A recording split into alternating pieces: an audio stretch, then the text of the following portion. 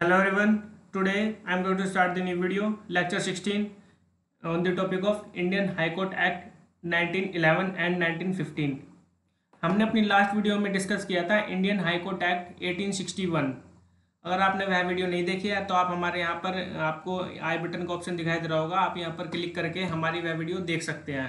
ठीक है, तो चलिए अब हम स्टार्ट करते हैं Indian high court act 1911 and 1915।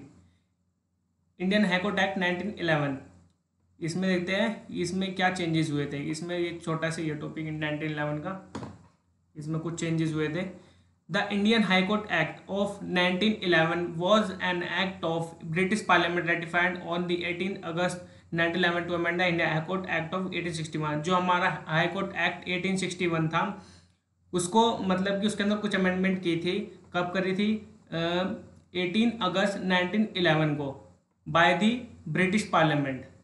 ठीक है, इसमें यह था पहला पॉइंट में। In this the maximum number of जजेस वॉज रेज्ड फ्रॉम 16 टू 20। 1911 के एक्ट में चेंजेस आए थे, मतलब 1911 में चेंजेस आए थे इंडियन हाई कोर्ट एक्ट के 1861 में। क्या चेंजेस आए थे? जो जजेस थे, जजेस जो हमारे 16 थे, हमने पहले वीडियो में 1861 के हाई कोर्ट एक्ट में देखा था, उसमें 15 जजेस थे और 1 चीफ जस्टिस, टोटल हो गए 16 जज हो गए ना।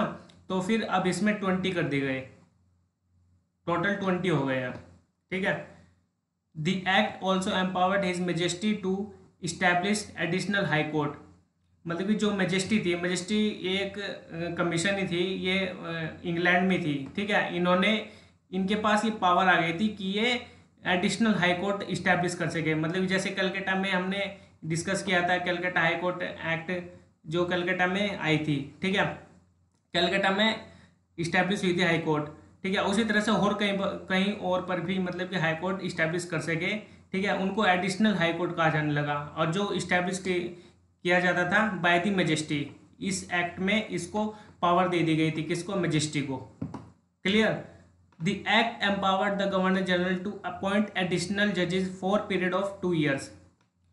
अब इसी अमेंडमेंट में 1911 के मतलब कि इसके अंदर पावर दे दी गई किसको? गवर्नर जनरल को, कि वह अपॉइंट कर सकती है एडिशनल जजेस को। जो एडिशनल हाई कोर्ट थी उनको एस्टेब्लिश करती थी कौन? मैजेस्टी।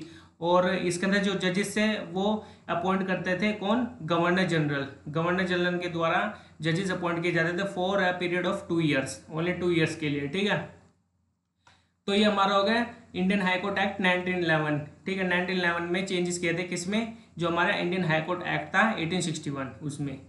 क्लियर हो गया? तो अब हम चलते हैं अपने 1915 के Indian high court act under the government of India act in 1915। क्योंकि जो हमारा गवर्नमेंट ऑफ इंडिया एक्ट था वो 1915 में इस्टेब्लिश किया गया था, और उसके आने से पहले चेंजेस मतलब कि 1950 में चेंजेस कर दिए गए थे। किसमें? जो हमारा इंडियन हाई कोर्ट एक्ट था 1861, उसमें चेंजेस कर दिए गए थे 1915 में। ठीक है, इसी के साथ में जैसे इस्टेब्लिश हुई थी government of India act. The government of India act 1915 was passed by British parliament on 27 जुलाई 1915। मतलब कि इसके अंदर इस्टेब्लिश की गई थी गवर्नमेंट ऑफ इंडिया एक्ट 1915 को इस्टेब्लिश किया गया था बाय ब्रिटिश पार्लियामेंट ऑन 27 जुलाई 1915 को। ठीक है, The act brought several changes in the composition, jurisdiction and the laws applicable in this court। जैसे ये मतलब कि गवर्नमेंट ऑफ इंडिया एक्ट आया था तो उसमें चेंजेस कर दिए गए थे। किसमें? जो हाई कोर्ट थी उसकी कंपोजिशन में, उसकी जुरिस्डिक्शन में। ठीक है, और जो लॉ एप्लीकेबल थे कोर्ट में उसके अंदर भी चेंजेस कर दिए गए थे। ठीक है, तो हम देखते हैं इसके सबसे पहले कंपोजिशन को, कंपोजिशन ऑफ हाई कोर्ट। अब इसमें मतलब कि टोटल हो गए थे 21 जजेस। उसमें हमने ऊपर देखा था 1911 में 20 जजेस थे, अब इसमें 21 जजेस हो गए। कैसे? 1 चीफ जस्टिस हो गया हमारा, और 20 इंफीरियर जजेस हो गए जो चीफ जस्टिस के अंडर में काम करते थे। 20 जजेस इंफीरियर जजेस कहते थे उनको। और ये हो गए टोटल हमारे 21 जजेस। ठीक है, और appoint by the majesty. Clear? मतलब कि जो ये जजेस थे 21, इनको अपॉइंट करती थी मेजेस्टी। एंड एडिशनल जजेस अपॉइंटेड बाय गवर्नर जनरल। जो एडिशनल जजेस थे, जो मतलब कि एडिशनल हाई कोर्ट इस्टेब्लिश किए गए थे कलकत्ता से बाहर, तो वो एडिशनल हाई कोर्ट थे, तो उसके अंदर एडिशनल जजेस को भी अपॉइंट करना था, तो एडिशनल अपॉइंट करता था गवर्नर जनरल, जैसे कि हमने ऊपर देखा था 1911 में भी कि यहाँ पर गवर्नर जनरल अपॉइंट करता है एडिशनल जजेस को, तो सेम वही है। ठीक है, थोड़ा बहुत चेंज है बस इसमें, बस इसके अंदर 20 हो जाएगा, मतलब 21 हो जाएगा इसमें जजेस का। ठीक है, क्लियर। तो अब हम आगे चलते हैं, क्वालिफिकेशन ऑफ जजेस, मतलब कि क्या क्वालिफिकेशन होगी, क्या उनका एक्सपीरियंस होगा। ठीक है, मतलब जजेस को अपॉइंट करने के लिए उनकी क्या क्वालिफिकेशन होगी, तो इसके अंदर देखेंगे हम, barrister and advocate of great Britain of not less than 5 years standing, मतलब कि जो बैरिस्टर और एडवोकेट थे, जो ग्रेट ब्रिटेन के एडवोकेट थे और जो बैरिस्टर थे, उनको 5 साल का एक्सपीरियंस होना चाहिए था। ठीक है, उससे कम का नहीं, 5 साल से ऊपर का उनको एक्सपीरियंस होना चाहिए था, तो तब जाकर वे जजेस बना दिए जाते थे। ठीक है, by the majesty and additional में एडिशनल जजेस कौन होते थे, जो गवर्नर जनरल अपॉइंट करता था। Clear. Member of Indian civil service for not less than 10 years including experience of 3 years as a district जज, जो सिविल सर्विस थी इंडियन सिविल सर्विस, उसके अंदर जो 10 years का एक्सपीरियंस होना चाहिए था उनको, इंडियन सिविल सर्विस के अंदर जो मेंबर होते थे उनको 10 year का एक्सपीरियंस होना था, और साथ में वो 3 साल के लिए डिस्ट्रिक्ट जज होने चाहिए थे, मतलब कि उनको एक्सपीरियंस होना चाहिए था 3 साल का डिस्ट्रिक्ट जज में। ठीक है, साथ में हो गया 10 years और साथ में 3 years का जज। ठीक है, a person who has held a official of judicial office not inferior to that of small cause court having experience of 5 years। देखिए थर्ड पॉइंट में ये बताया गया है कि जो जुडिशियल ऑफिस था वो मतलब कि इस्टेब्लिश खुद का इस्टेब्लिश किया हुआ होना चाहिए था बाय द पर्सन। ठीक है, लेकिन वो इन्फीरियर नहीं होना चाहिए था, किससे, स्मॉल कॉज कोर्ट होती थी ना, जो हमने पहले भी डिस्कस किया था, स्मॉल कॉज कोर्ट, या आगे भी हम डिस्कस करेंगे इसको।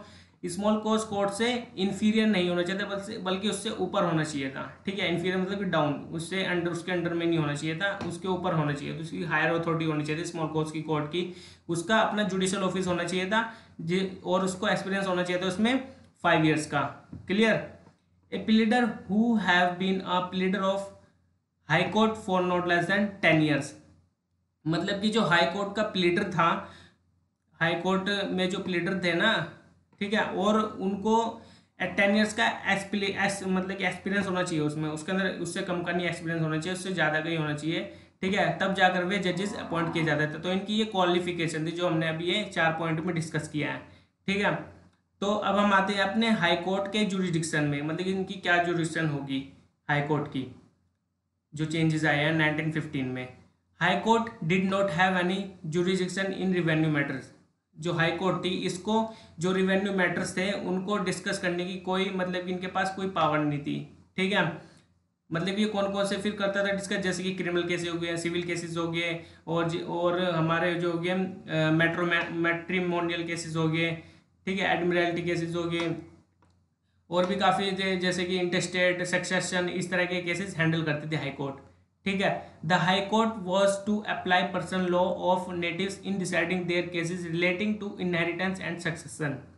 देखिए जो हाई कोर्ट था उसको पर्सनल लॉ, जो पर्सनल लॉ थे किनके, नेटिव्स के, जो नेटिव्स विलेजेस थे उनके अंदर जो लोग रहते थे उनके अपने पर्सनल लॉ थे, तो वो उनके ऊपर अप्लाई करता था, किनके ऊपर, जो केसेस होते थे relate to inheritance and succession, inheritance, ठीक है, और जो सेक्शन के केसेस होते थे उनके ऊपर ये अप्लाई होते थे पर्सनल लॉज, जो नेटिव्स के लोग, नेटिव्स के ये अपने पर्सनल लॉज होते थे, ठीक है, कस्टमरी बेसिस पर।